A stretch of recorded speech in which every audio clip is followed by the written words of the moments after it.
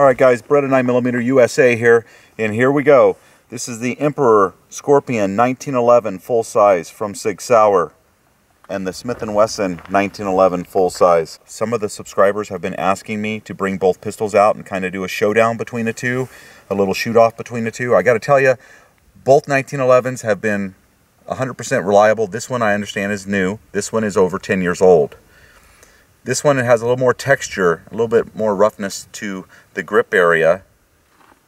The Smith & Wesson is a little thinner in the grip, and with the straight serrations here up front, it doesn't bite into your skin as much when you're holding it in your hand.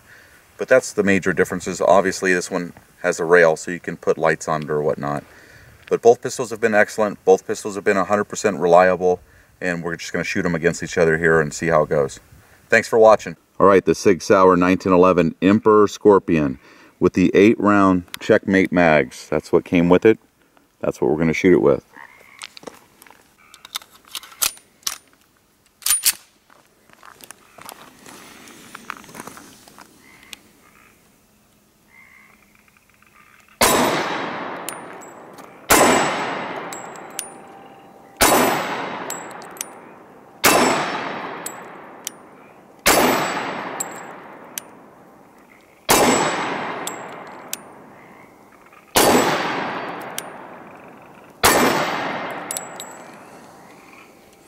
Just feels great in the hand.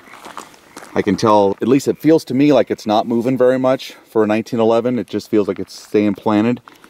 The rounds could have been faster, but I'm trying to shoot some accuracy here. This is what I did for today anyway, from 10 yards away. Shoots perfect, man. Just feels great. 100% reliable. Feels terrific in the hand. The night sights from Sig, you know, help you pinpoint where you want to hit, and not a bad group. So that's the first mag.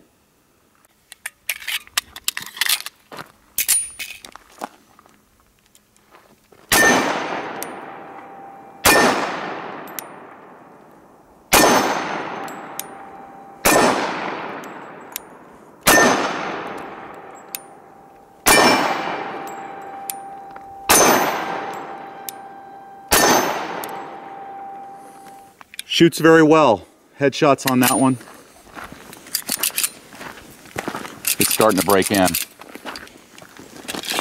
starting to be a little smoother.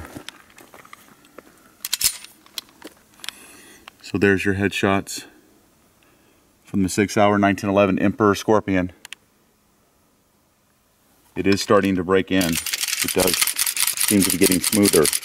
Let's see. What do you think we had through this? 150 rounds maybe?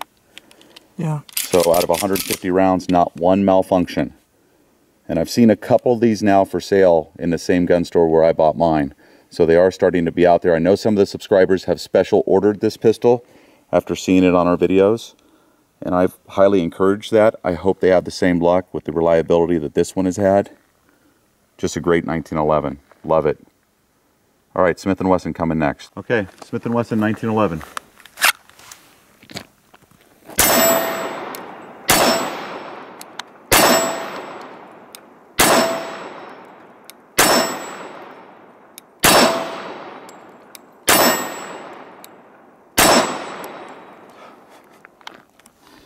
I am so glad I never sold this pistol. I had to talk you into keeping it. I know. There was a time when I was going to sell it, and I was offered quite a bit of money for it because they're not made anymore, or at least I don't think the exact one is made still. It just shoots fantastic. It's got a smaller exterior ejector compared to the Sig Sauer. It has a smaller ejector on the outside. It's got the full-length guide rod where the Sig Sauer does not. It does not have night sights, it just has white contrast sights on it. I think those are Novak. But they're pretty quick to put on target. And it does feel smoother in the hand because it doesn't have as much texturing in the grip. So it feels a little bit more friendly to your hand when you're shooting it. Here's the group on this one. Jeez. Like I said, I'm really happy that I still have this pistol. So it was an 8-round mag, right? Yep. 8-round mag. So 7 rounds are 1 hole. And then 1 round went up a little bit high. Just a great job by the Smith & Wesson 1911. Am I going to pick one over the other? I like them both. I like them both a lot. I think that's one of the reasons why people like watching our channel is I'm not just brand myopic. I don't like one brand so much over other brands. I like good pistols. And Smith & Wesson makes a great pistol, and so does Sig Sauer, in my opinion. Let's see what we can do for headshots. Yeah, it's cocked and locked and ready to go. So when I draw it, I sweep the safety off.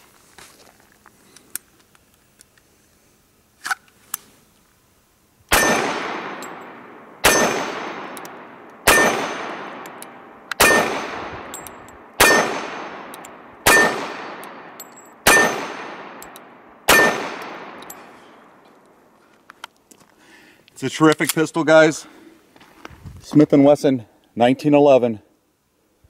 It has a great trigger on it, and I think that may be helping it a little bit, comparing it to the relatively new Sig Sauer. Again, this pistol is 10 years old, almost 11 years old. We found the receipt on it the other day. I've never shot a lot of rounds through them. They're more fun range guns to me.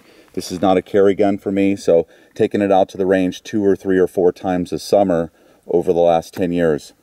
I don't know exactly how many rounds I put through it, but usually it's around 100 rounds each time I take it out.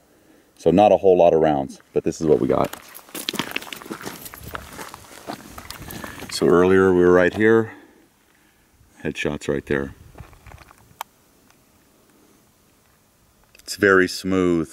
The action just feels terrific, and the trigger is phenomenal. I got the sights on target, and I just squeeze the trigger, and it does a great job. Love them both. Thanks for watching the video, guys. Remember, your Second Amendment is worth protecting. Alright, you guys, the Sig Sauer Emperor Scorpion 1911. Cocked and locked. Headshots.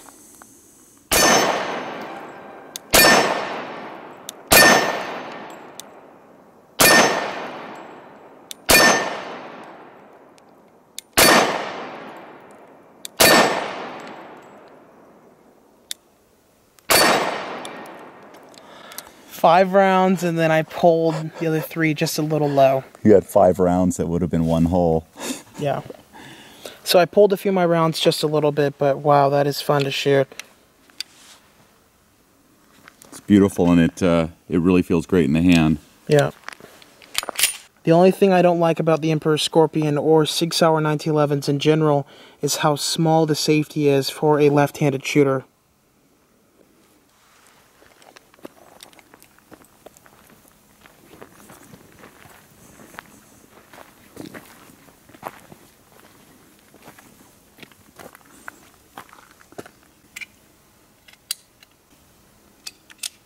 Nice shooting, young Beretta.